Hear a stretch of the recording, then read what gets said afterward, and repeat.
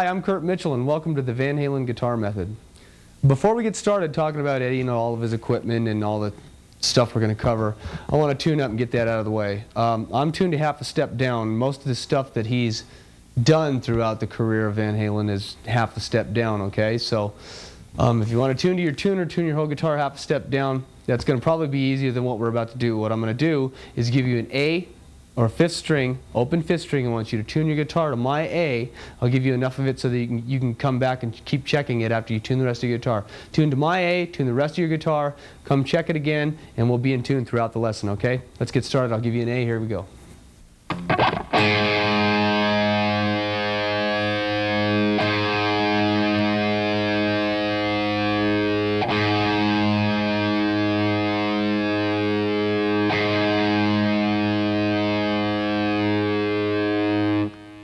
What we're going to do on this tape, we're not going to concentrate on songs so much as the technique that Eddie used to play, that he uses in his approach to his playing.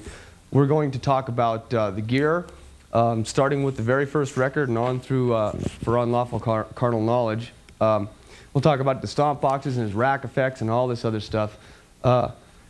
Let's begin with the guitars. Back in 77, 78, which is, I mean, quite a while ago, 12, 13 years ago, what he was doing was he was playing a Les Paul for a fat sound, but he didn't like the way it felt, right? So he started playing a Strat, but nobody liked the thin sound of the Strat. So he took the humbucking pickup out of the Les Paul, put it in a Stratocaster, and it's become the day's standard rock guitar. And basically this is what you have. He had a Strat-style guitar with one pickup in it, one volume knob, and that's it. He had a tremolo that wasn't a Floyd Rose clamp. It was an ordinary Strat bar, and he used to, I believe he used to oil the nut so that the strings would slip back and forth and the guitar wouldn't go out of tune, enabling him to use that bar, because once you play a Strat, if you've ever played a clamped guitar and then played a non-clamped guitar, you can understand what I'm saying. As soon as you touch the bar on a Strat without a clamp, it goes out of tune. The fact that the Floyd Rose clamp came out just afforded him more flexibility, because you can't knock one out of tune once you've got the strings stretched out. Let's talk about the pedals he used to use. He was using, on the first record now, and through like the first 2 or 3 records, he's using a pedal board that had a bunch of stomp boxes plugged up to it. He had a phase shifter, a MXR phase shifter, an MXR flanger. I've heard that he had a pedal EQ. He had 2 tape delays, 2 what they call echoplexes, and he had one Univox tape delay. So he had 3 delays, and he had little buttons that would turn them on and off in his signal.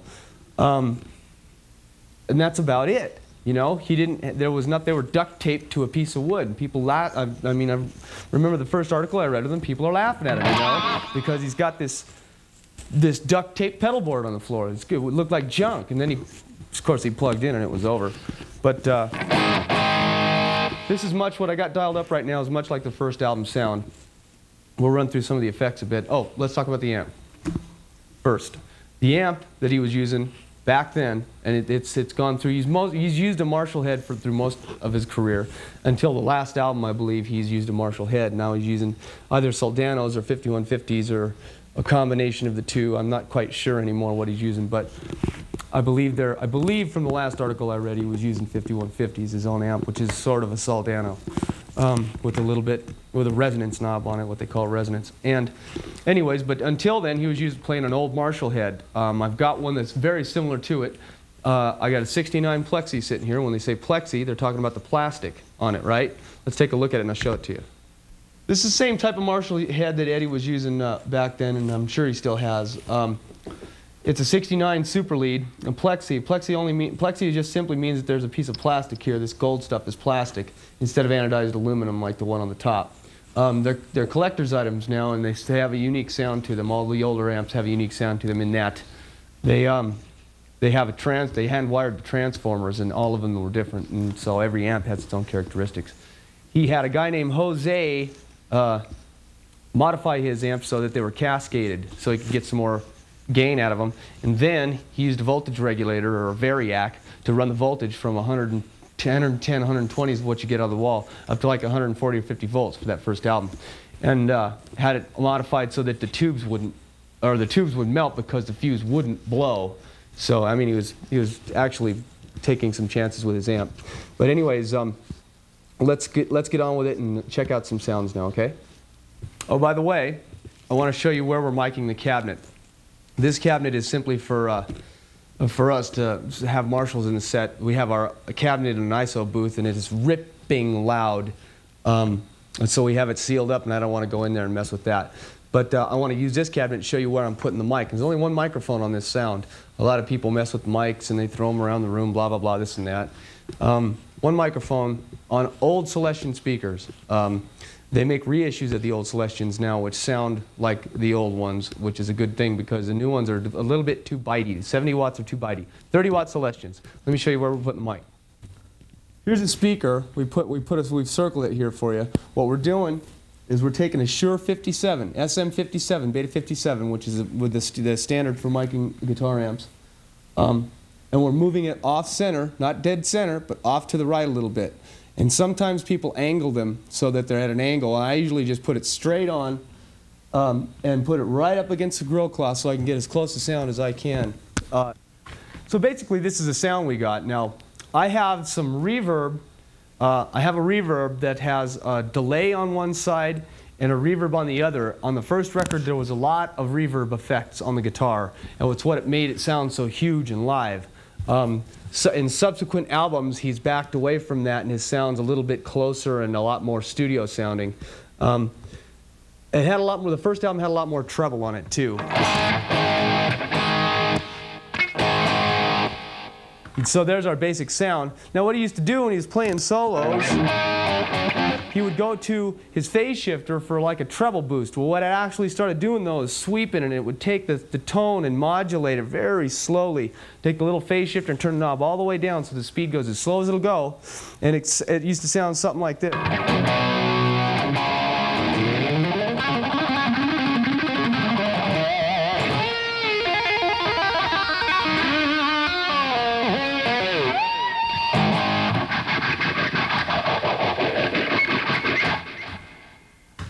So you can see how the phase shifter played an integral part in the sounds that were gotten on the first album. And he was simply using it, I believe, to give himself a little bit of a treble boost for solos. Ended up being one of the coolest sounds you ever heard. From here, what we're going to do is we're going to start looking at examples. We'll go chronologically in order from the first album to the latest one that they've put out, which is for Unlawful Carnal Knowledge. And we'll change the sounds and talk about the sounds, and we're going to talk about the riffs and his techniques right now, along with the sounds. So when I start changing sounds to meet the needs of the albums as they go by, I'll tell you what we're doing with them, okay? Let's look at example number 1. Well, I switched to a Les Paul because I want to show you the opening riff for Run with the Devil. It's sort of a trick he's using. It's not really a trick, it's just a sound. And all he's doing is, when I was expounding about the Stratocaster, he also played, I've read it both ways. It was either an Ibanez Destroyer or it was a Les Paul, and I've seen him in concert with a Les Paul before. So it could be either one, and as long as you have this bridge thing down here, you are able to do that. Cool sound, huh? But he used that guitar. You can tell when he's using that guitar. There's no vibrato arm in the whole tune. He uses it on You Really Got Me. It's got the switch thing on it. I don't know if he uses it anymore on the rest of the record. I just can't remember.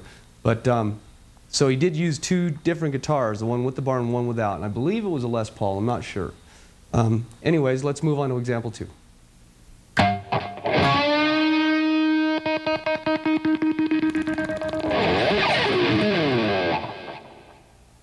What we're doing there is we got on a Les Paul, there's a volume knob for each pickup. This one controls the neck pickup, and this one controls the bridge pickup.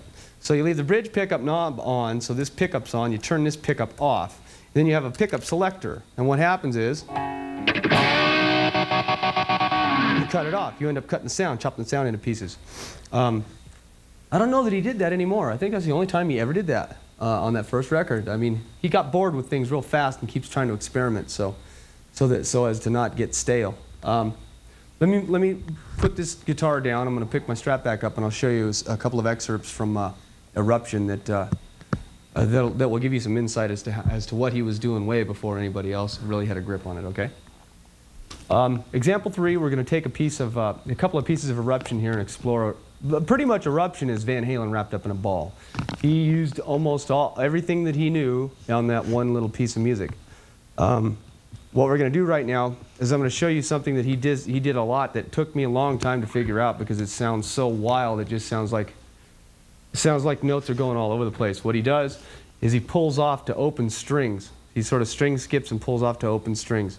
This is one example. This is going to combine the speed picking thing that he does and pull off to open strings, okay, and a trill at the end of it. It sounds like this.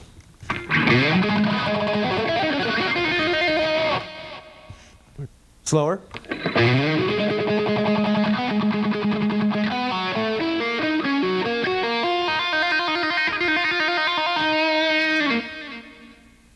Let me show you one more thing off of, well, I'll show you a couple more things off this album because this one's full of good stuff. We'll talk about some harmonics and stuff in a second. This is what's known as right-handed hammer-ons. A lot of people call them tapping. It's not tapping. I'll show you some tapping in a second.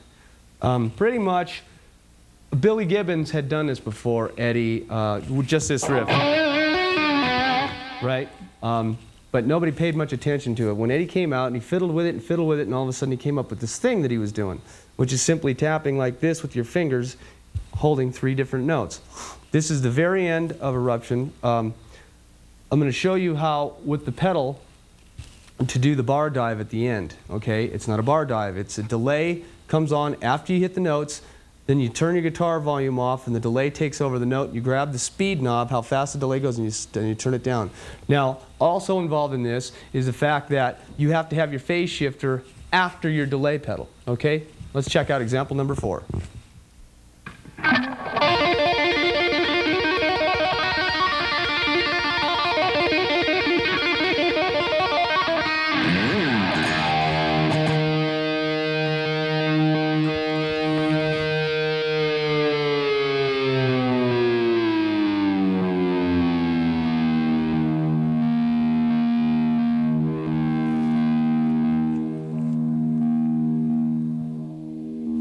Let's do it a little bit slower, and then we'll talk about the effect, okay?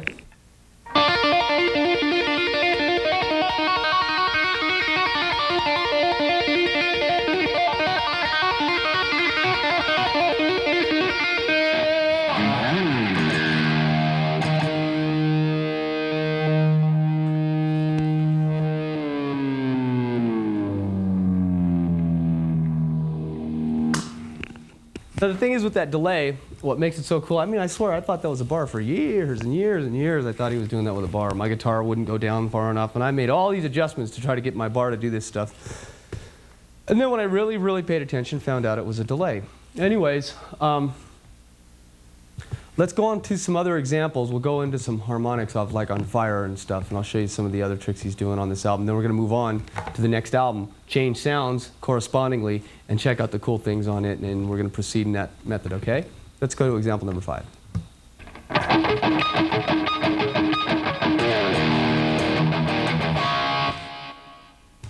That's one example of his use of harmonics on this record. Let me show it to you a little bit slower, okay?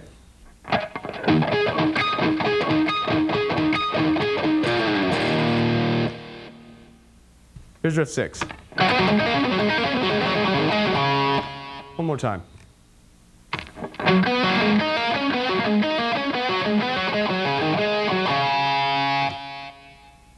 Here's riff 7.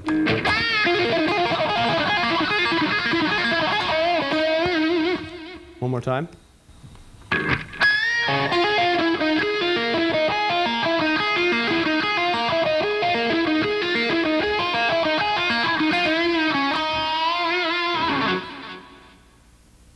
Here's number 8. Once again.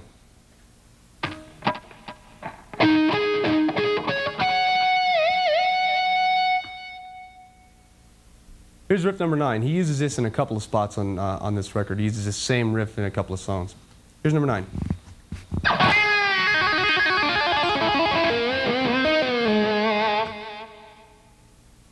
One more time.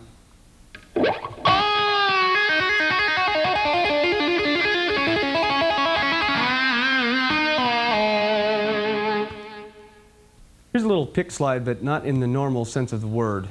This is a little trick he does where he does a trill and then he slides his pick around. Cool sound. It's a great sound. Check it out.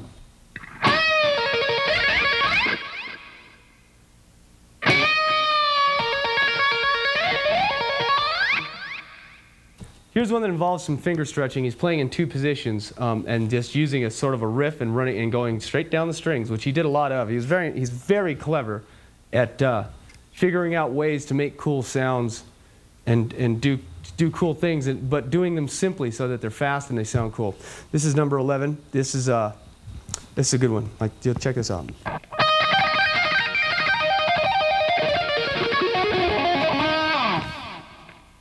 Slower.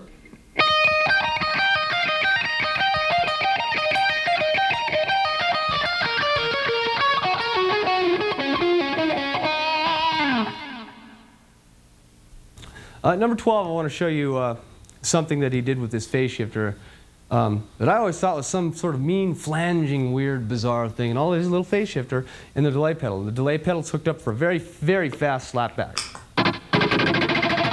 Okay, let's check it out. It's number 12.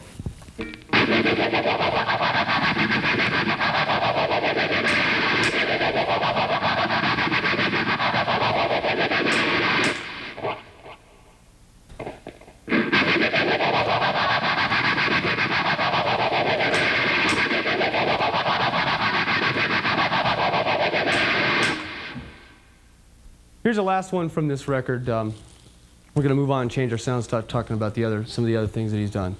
This is number 13. Slower.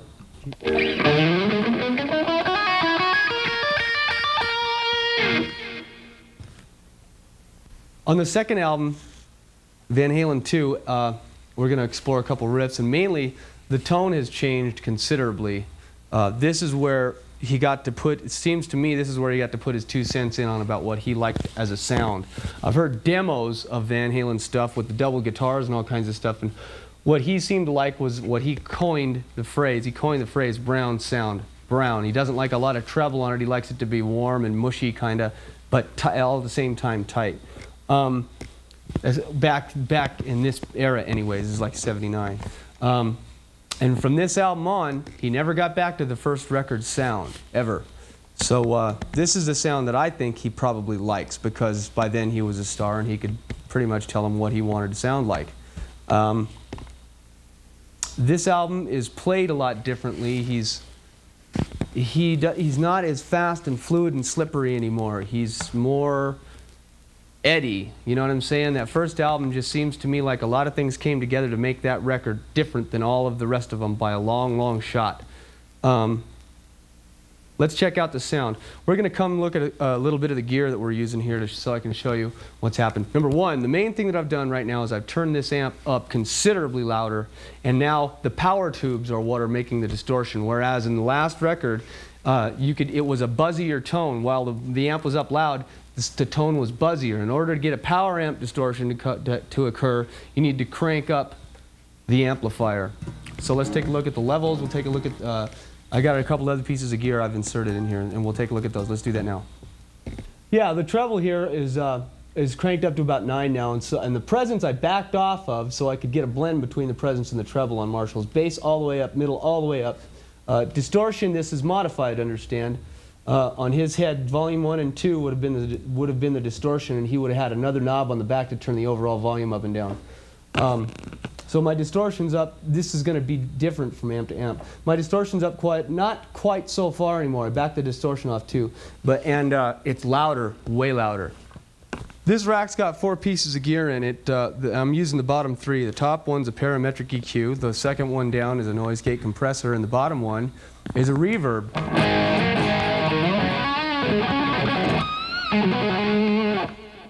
Now, I don't want to go into a seminar and recording.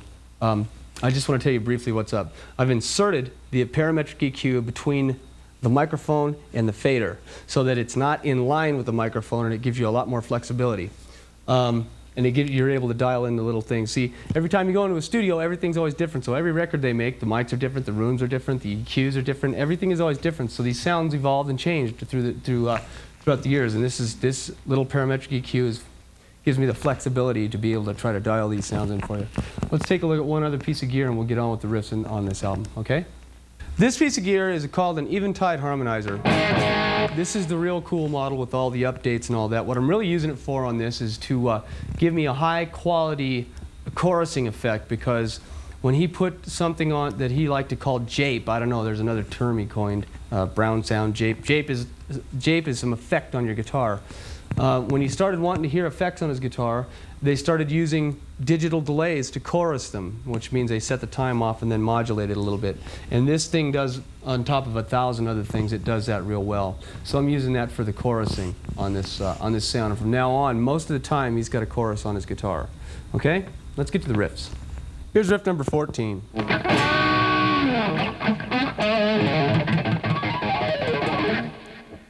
What he's doing there is he's gently setting his, I do it with the palm of my hand, he does it with his thumb. You gently set your thumb or the palm of your hand on there, on the string, and slide it down. You're going to achieve a bunch of harmonics.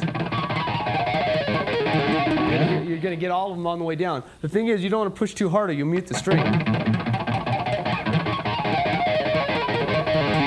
So you want to get it, just touch it lightly. Let's do the riff a little slower, okay?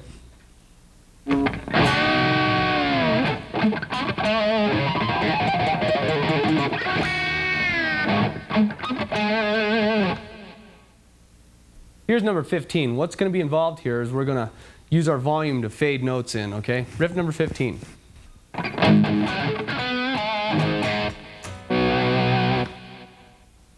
Once again.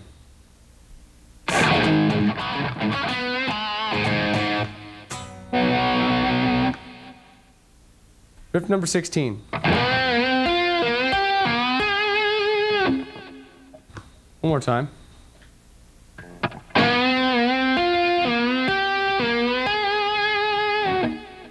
$17.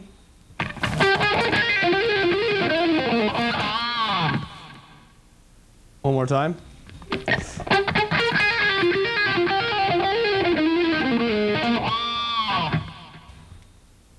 Here's number 18.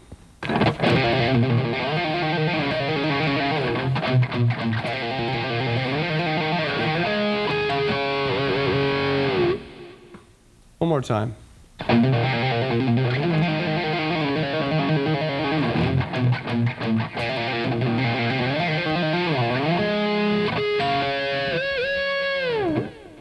The next thing Eddie brought to us is something that's called tapping. If you tap on the string 12 frets away from wherever you're fretting, you get a sound that sounds like this.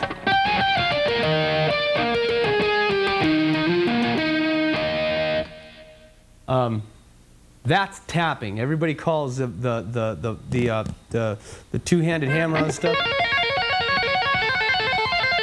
Everybody calls that tapping. That's not tapping. Those are right-handed hammer-ons. This is tapping. Let me give you a couple of examples of tapping on this second record. It's the first time any of us ever heard this, and it's a darn good thing, and we thank Eddie for it. Let's have it, shall we? Here's number 19.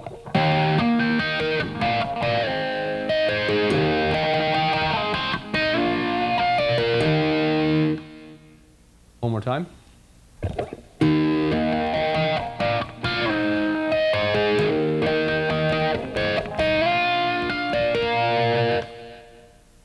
Here's number 20.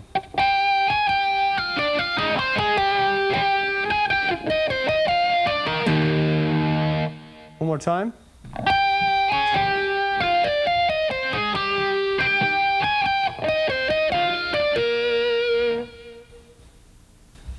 On example 21, we've got a clean sound. I went to another amplifier, went into the clean channel. It's still a Marshall, 100-watt Marshall. I got a delay going into the amp, so the same delay I used for the dive bomb thing on the Eruption I'm still using. And then I've got some chorusing, some good chorusing being printed with the Eventide. Okay? And it's the delay is this long. This goes like this. It's number 21.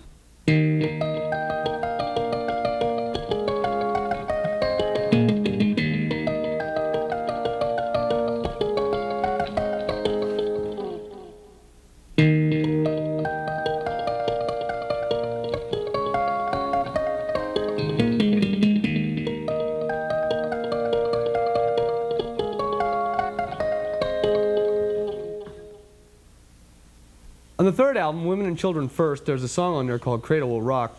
And I always thought to myself, my God, how is he getting that sound out of a guitar, man? It's unbelievable. And you'll notice we got a keyboard over here. I don't want to teach you how to play keyboards. I just want to show you something.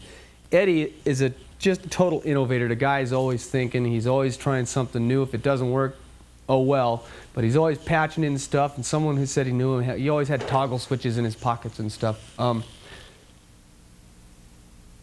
He started playing keyboards on Women and Children First, and everybody that buried it. David Lee Roth didn't want him to play keyboards, I don't think. I don't think he ever did. Ever wanted him to play keyboards, which is stupid because Eddie plays them well and he writes good songs on them.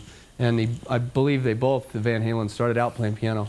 Let me show you this and you're going to see what I'm saying. I don't have the right thing. He had a Wurlitzer piano playing through his Marshalls on the Cradle Will Rock. Let me show you this.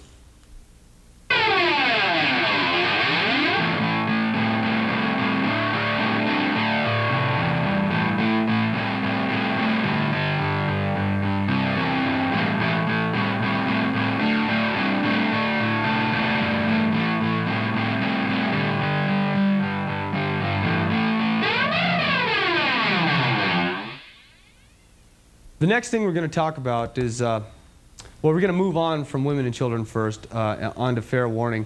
I just wanted to lay that on you and know that way before 1984 Eddie was playing keyboards.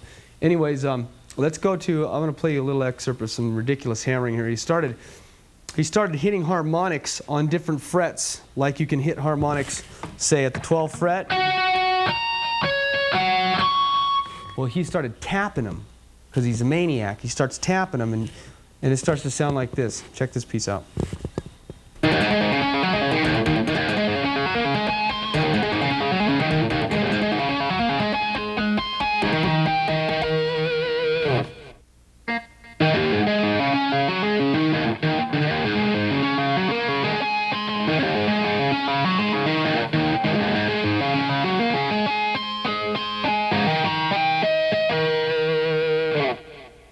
One of the other things that Eddie does infrequently, he doesn't do it a lot, is he'll detune. In other words, he takes his E string and tunes it down a step down to D. Comes out sounding like that. Big, huge, big sound. Then he'll step on his flanger. He periodically steps on his toys to give it this sweeping sound in just a piece of the song. It sounds something like this. Check this out.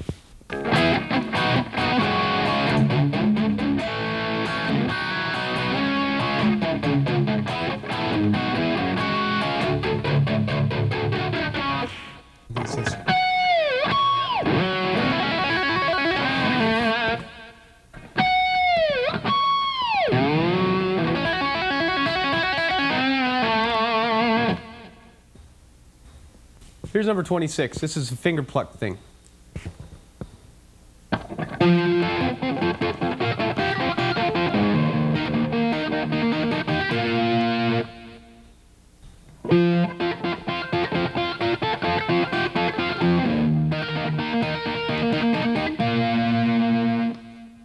I want to show you a piece now where Eddie's taking a delay pedal, a volume knob, either a very heavy chorus or a little bit of a flange, because a flange is a very extreme effect and a chorus is usually a pretty subtle one.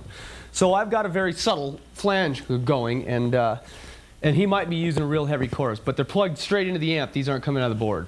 So this is going to be hammered volume swells with some delay on it. The delay's about like that, okay? So here we go.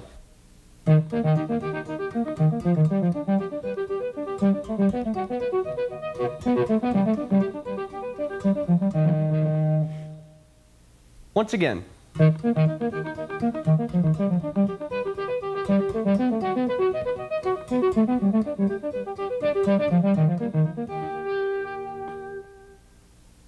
Let's move the album 1984. On Diver Down in 1984, Diver Down wasn't a very successful record. They had a lot of copy tunes on it. 1984, on the other hand, they talked about for a whole year that Eddie was going to be playing keyboards on this record. So they hyped the heck out of this album. And unbeknownst to everybody, he'd been playing keyboards for like 3 or 4 years before that. But he always disguised it with a Marshall. Dancing in the Streets has a keyboard part on the left-hand side if you ever want to check it out. It's not a guitar. The one that's making all the weird noises is a keyboard through a Marshall. At least that's what it sounds like. It's not a guitar. Anyways, so this album, the Diver Down album, 1984, the guitar sounds got thinner in that he took some of the low end away and keeps backing the distortion off through some of these albums, and then, but finally by Unlawful Carnal Knowledge, the distortion gets cranked way back up, but they're not Marshalls anymore. So anyways, a lot of chorusing on these sounds now. I want to show you this riff where he sort of fades. He does this pull-off thing, mute thing, and then he fades into these harmonics. This is example 28. Let's check it out.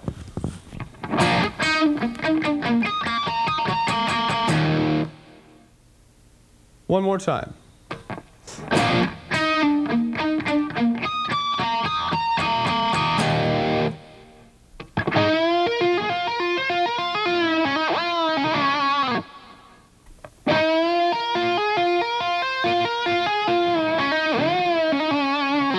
Number 30.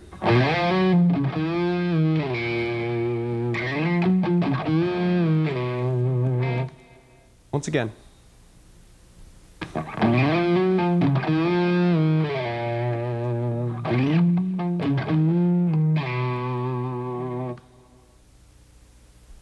Here's number 31. Slower.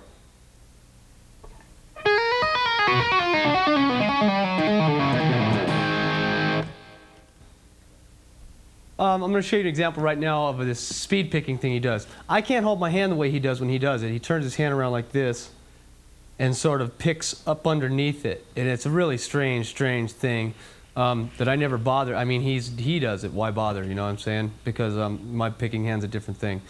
But he picks real fast. Nevertheless, make it comfortable for yourself. And he picks real fast all the time. He does this on every record. He picks real fast and runs these lines up the neck. Check this one out. 32.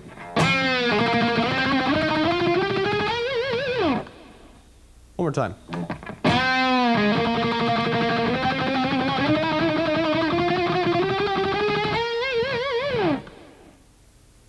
Here's number 33.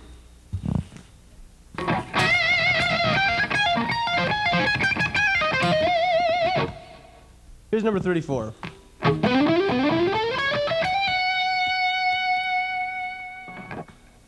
Again.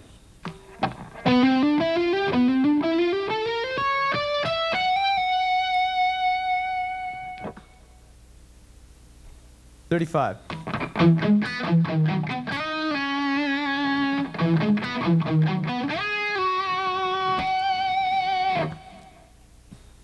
Again.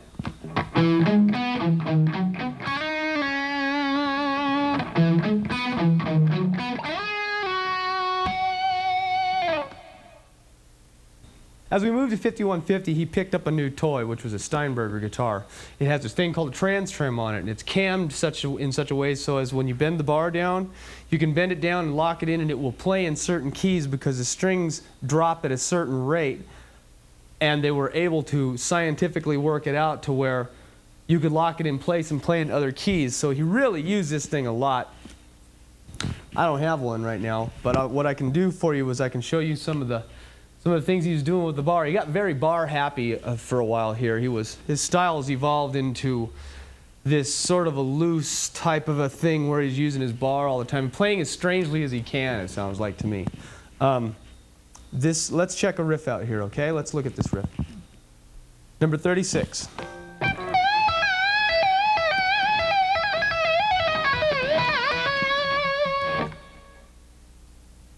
Again.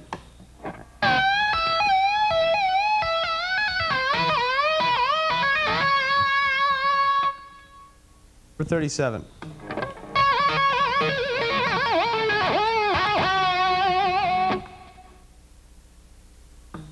Again.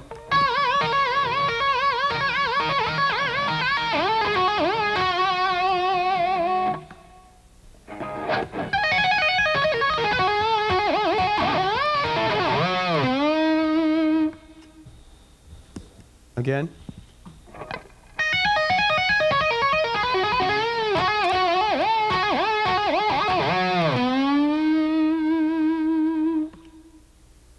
Here's number 39.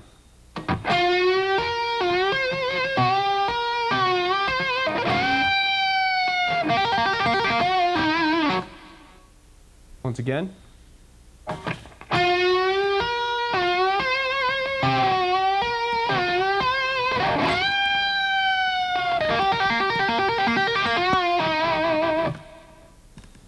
On this album, OU812, we're going to shift albums here. He progressed into the Steinberger thing, and it got very wet and muddy and strange sounding, and had this big stereo separation from something like the Eventide harmonizer we're using. And then on OU812, he sort of went back to like a Fair Warning sound, which was a very martially sound, and the Stratocaster and the whole bit with the humbucking pickup. And on the very next record, we're going to get to Unlawful. He completely changes everything, his guitar, his amps, the whole bit. It's a thoroughly different sound. Anyways, let's take an excerpt here. This is number 40.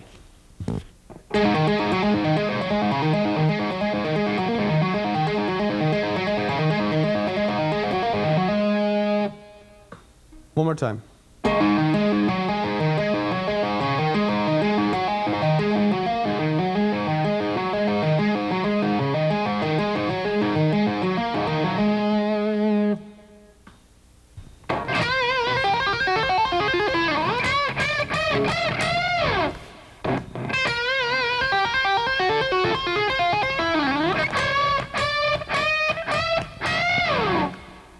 42.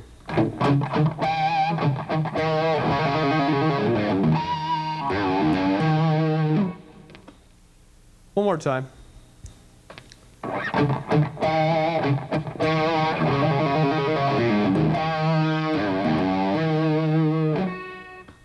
$43.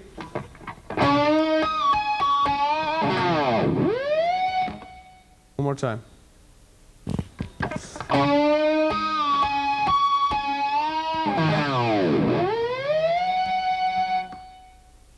On Van Halen's latest album, as of the making of this tape, for Unlawful, he's got a completely different sound.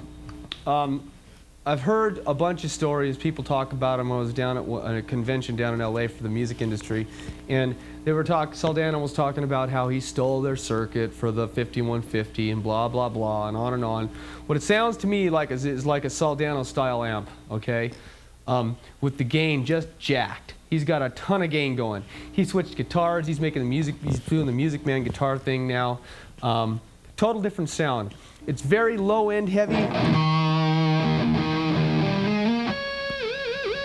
And it's extremely buzzy and distorted. And he's taken a lot of the mids out. It's non-distinct, it's hard to put your finger on. I mean, it still sounds like Eddie because it's Eddie playing the guitar. But it's a much, much different sound. I'm using a distortion pedal to get this thing to run like this. Let me give you example number 44.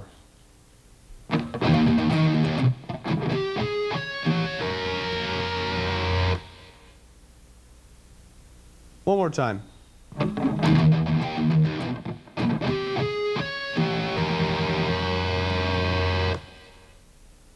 Eddie's got a new trick on this album, or a new effect, and one that he's never used in all the albums that they've made, a wah-wah pedal. I mean, he's never at least recorded one that I know of.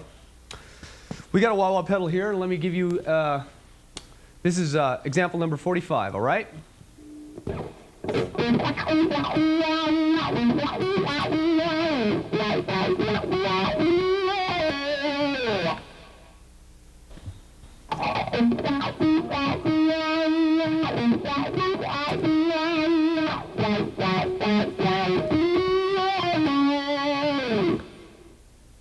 Here's 46.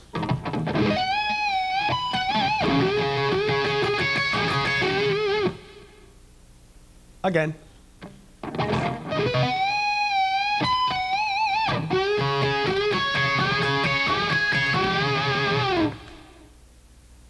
The way Eddie approaches his chording, let's talk about the way he approaches his chording and his songwriting. He's usually writing in a major mode, which makes everything seem kind of happy, especially after the first two records. Everything got very happy. They're just happy guys. How could you not be? His chords usually center around major, this inversion of, the first inversion of major chords, and these little bar chords, and then he like puts his And then he uses these.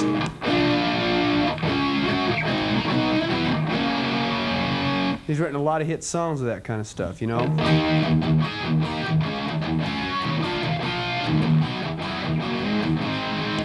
All the time. Eddie's just using those all the time.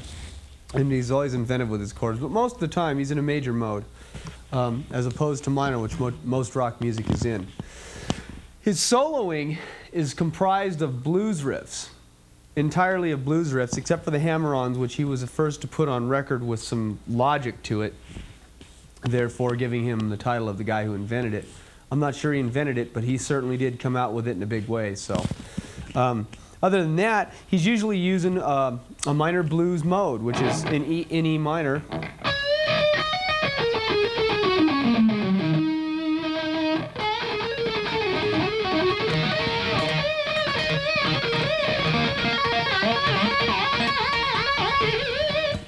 Then he just loses his mind with his bar.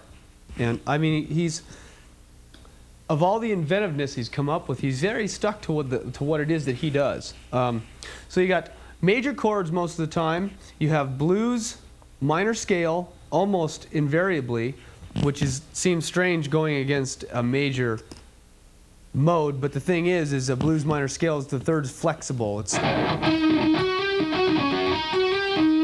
So you have that flexibility between the thirds. Let's go to example number, what number are we on? 47? Let's go to 47 and check this out. Here's number 47. These are examples of 3 chords that he uses most often.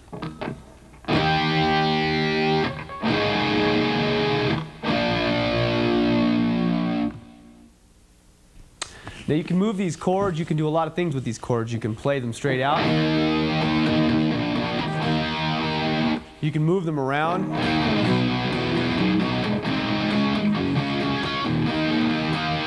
You can pluck them.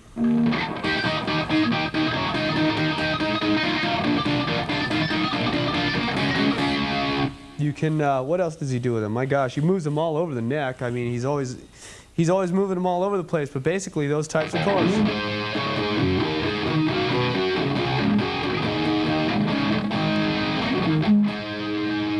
He arpeggiates them too.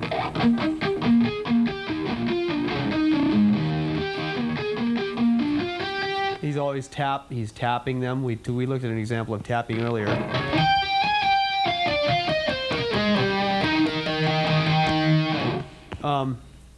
But basically those are the kinds of chords he uses. Let's go to example 48 now, and I'll show you a little bit more in depth what he's doing with the usual position that he uses, the blues minor scale. Okay? I'm going to give you the blues minor scale. I'm going to play it all the way up the neck. Then I'm going to give you a riff in it, and I'm going to shift it around to 3 different positions on the neck so you can see how to move your hand with the same fingering. Here we go. This is in E minor.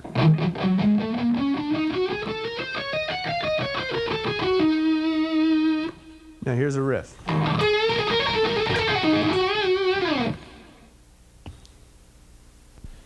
This is the same scale played in B. In other words, you shifted your hand position down approximately, let me see how far, 5 frets, 6 frets. 6 frets in B minor. Here we go.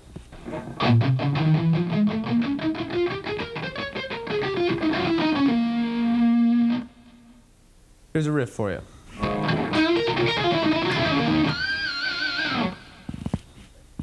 Example 50 is going to illustrate the same scale, same fingering, same picking, same kind of riff in A, which is 2 frets down from the last one that we did. Okay? Let me show you the scale first. Here we go.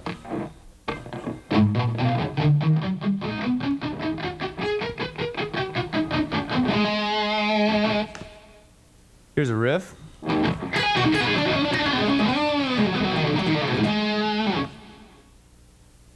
Well, that about wraps it up for this tape. Let me go over a couple of the things that we've. Let me review some of the things we've touched upon here. When he's writing songs, he's usually in a major mode.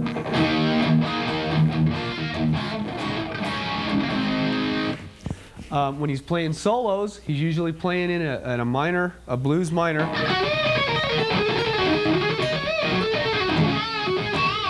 He likes to pinch harmonics a lot when he's playing solos. Always using open stringed, pull off to open strings. Always doing that. Always doing that. Right-handed technique all the time.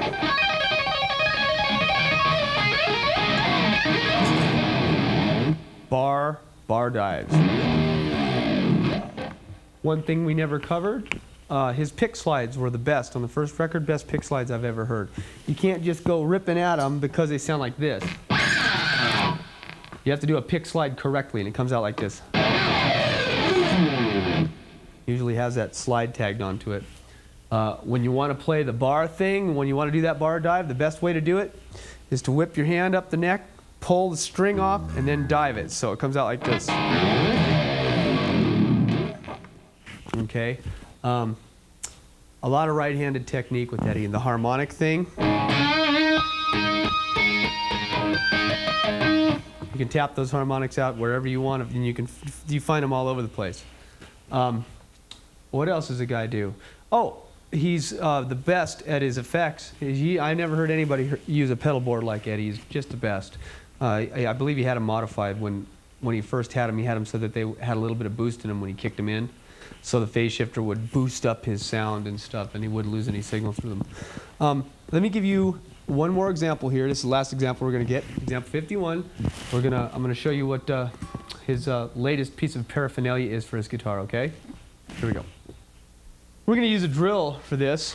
We have a cordless drill. This is kind of a cool thing. Check this out.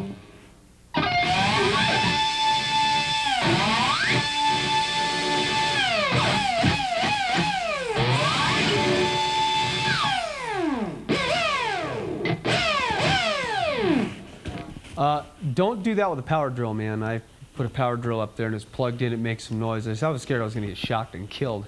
The wireless ones are kind of cool. And I don't know, guess we can all go out and buy Makita drills to use as a piece of paraphernalia for our guitar and wear them on our belts and look cool. But it's kind of a neat thing. He's always inventing. He's like bored all the time. As soon as something's out, he's looking for something new.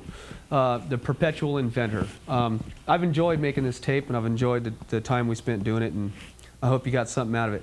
Let me just try to play like Eddie for a bit and see what I'm talking about. Okay? See you later.